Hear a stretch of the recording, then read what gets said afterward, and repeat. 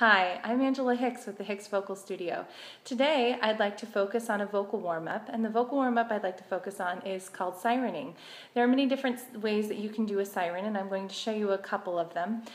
The whole point in doing a siren is that you can feel the connectivity as you move from register to register, and you can fill in the gaps and the seams, and you can see how the sound moves in your nasal pharynx from low to high. The goal is that you want the sound to stay mainly in your nasal pharynx, so you can do it on any type of sound where you feel a lot of buzz in that area. The more buzz you feel in the mask area here, and the less you feel in the oral pharynx, and especially in the laryngeal pharynx and with subglottic pressure, the better. So you can do it on an any vowel that makes, or any vowel sound as well. I like to use an E, and the whole goal is that you feel all the resonance happening in the nasal pharynx, not in the oral pharynx or in the laryngeal pharynx. So you can feel how the sound moves and how you can transition between registers. So you can start off with a simple octave.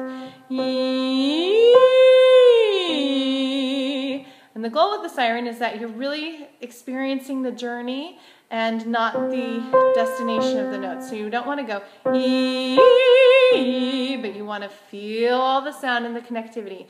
You should feel as you're sliding from the lower pitch to the upper pitch, a slight lift. You'll feel a lift going up as well as a little bit of a back curve. So it's almost like a little C curve that's happening here.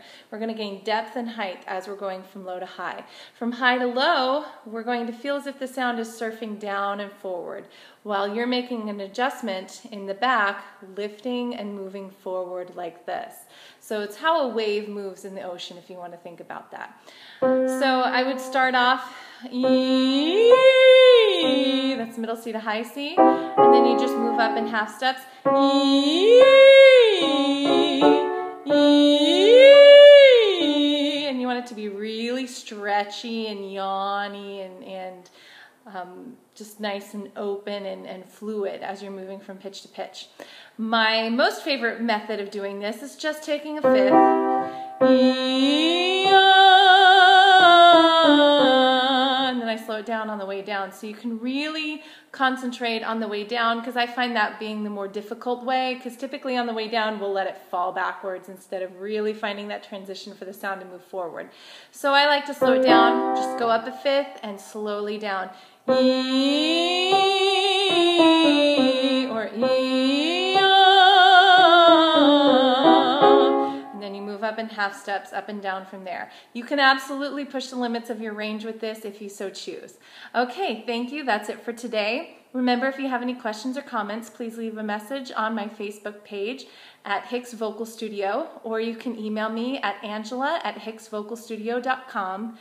And I hope to hear from you guys soon. In the meantime, keep singing.